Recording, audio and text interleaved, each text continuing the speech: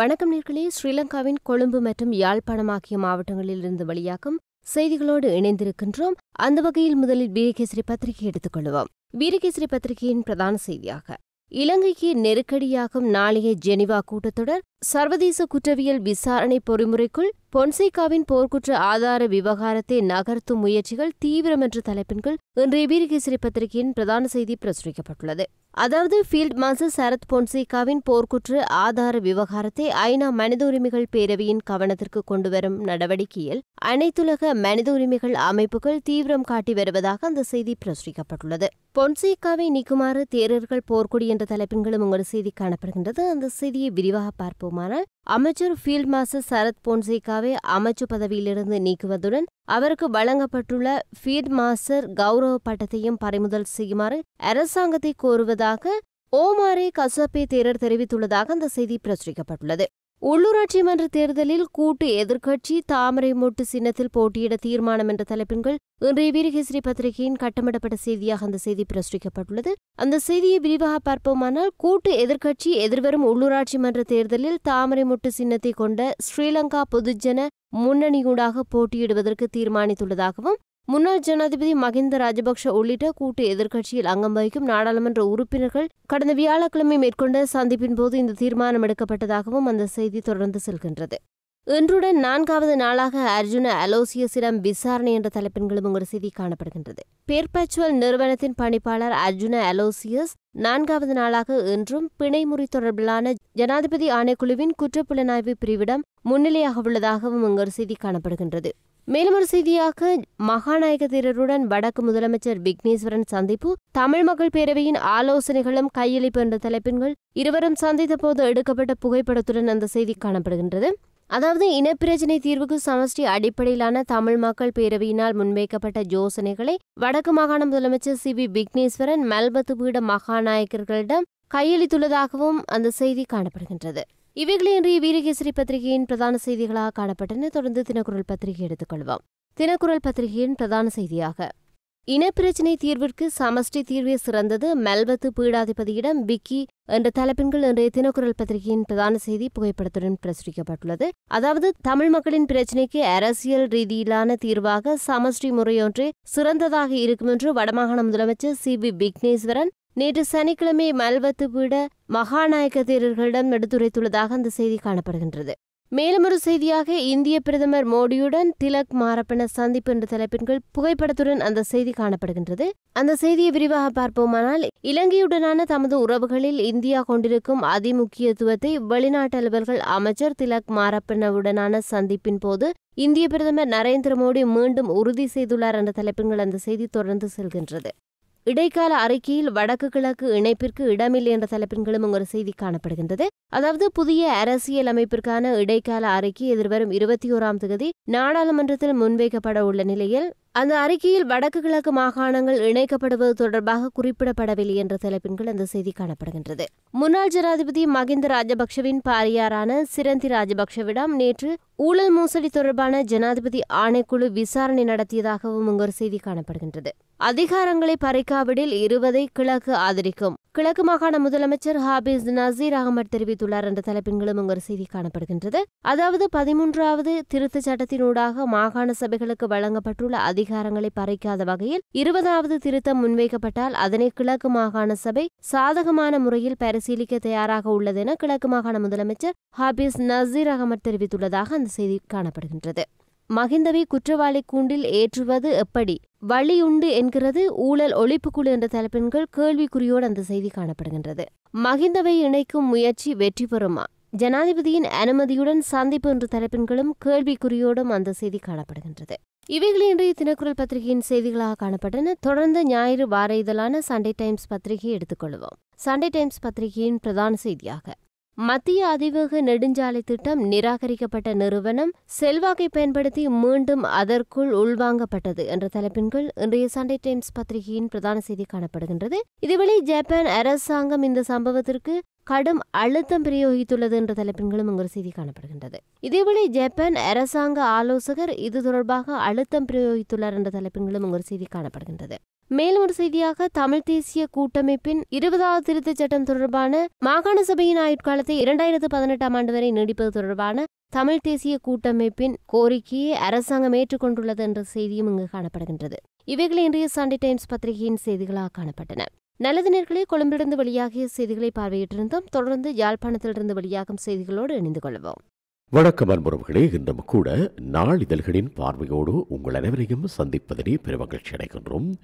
இன்றும் இலங்கையின் வடபகுதியிலே இருந்து வெளிவரக்கூடிய பிரதான நாளிதழ்களான உதயன், காலைக்கதிர், வலம்புரி ஆகிய நாளிதழ்கள் எமது பார்வைக்காக கிடைத்திருக்கின்றன. அவற்றிலே முதலெல்லாம் உதயன் நாளிதழை எமது பார்வைக்காக எடுத்துக்கொள்வோமாக இருந்தால் அதனுடைய பிரதான தலைப்பாக அமைந்திருப்பது மல்வத்த பீட நாயக்கருடன் திடீரென நேற்று விக்கி சந்திப்பு, தான் இனவாதி அல்லன் எனவும் எழுத்தரைப்பு. இதுவே இன்றைய உதயன் நாளிதழில் மட்டுமல்ல, வடபகுதியிலே இருந்து வெளிகின்ற பிரதான நாளிதழ்கள் அனைத்தினுடைய பிரதான தலைப்பாக அமைந்திருக்கின்றது.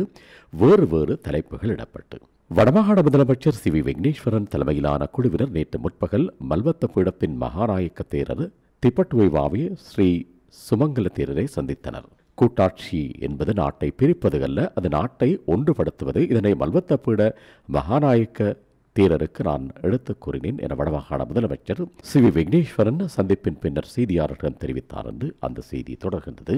கடமையில் இருந்த சிப்பாய் துப்பாக்கியுடன் மாயம், பலாலி படைத்தள தலைமையகத்திலே சம்பவம். பலாலி ராணுவ முகாமிலே கடமையில் இருந்த ராணுவ சிப்பாய் ஒருவர் துப்பாக்கியுடன் மாயமாகியுள்ளார். படைத்தலைமையகத்திலே உள்ள காவலரில் கடமையில் இருந்தவரே காணாமல் போயுள்ளார். நேற்று அதிகாலை பதில் கடமைக்கு வேறொரு சிப்பாய் சென்ற போதே அவர் மாயமார்ந்து கண்டுபிடிக்கப்பட்டதாக அந்த செய்தி குறிப்பிட்டு செல்கிறது. மற்றொரு கட்டம் கட்டப்பட்ட செய்தியாக கிளிநொச்சியில் குழு மோதல், வாழ்வெட்டில் ஒருவர் காயம், மோட்டார் சைக்கிள் ஒன்றும் தீக்கிரை நிழற்படத்துடன் கூடியதாக அந்த செய்தி பிரசுரமாக இருக்கிறது. அதிகாரங்கள் பகிரப்பட்டால் நிறைவேற்று அரசு தலைவர் முறைமை கட்டாயம் தேவை, சுகாவின் நிலைப்பாடு இது என்ற தலைப்பில் ஒரு செய்தியும். 3 லட்சம் ரோஹிங்கியர்கள் பங்களாதேஷில் தஞ்சம், தவராசாவை விமர்சித்ததால் விக்கிக்கு டக்ளஸ் பாராட்டு. வடமாகாண எதிர்க்கட்சித் தலைவர் சி தவராஜாவை விமர்சித்த மாகாண சபையிலே உரையாற்றியமைக்காக நாடாளுமன்ற உறுப்பினரும் இபிடிபியின் செயலாளருமான டக்ளஸ் தேவானந்தா அலைபேசியில் தொடர்பு கொண்டு பாராட்டு தெரிவித்தார். இதனை வடமாகாண முதலமைச்சர் சி வி விக்னேஸ்வரன் உறுதிப்படுத்தினார் என அந்த செய்தி பிரசுரமாக இருக்கின்றது.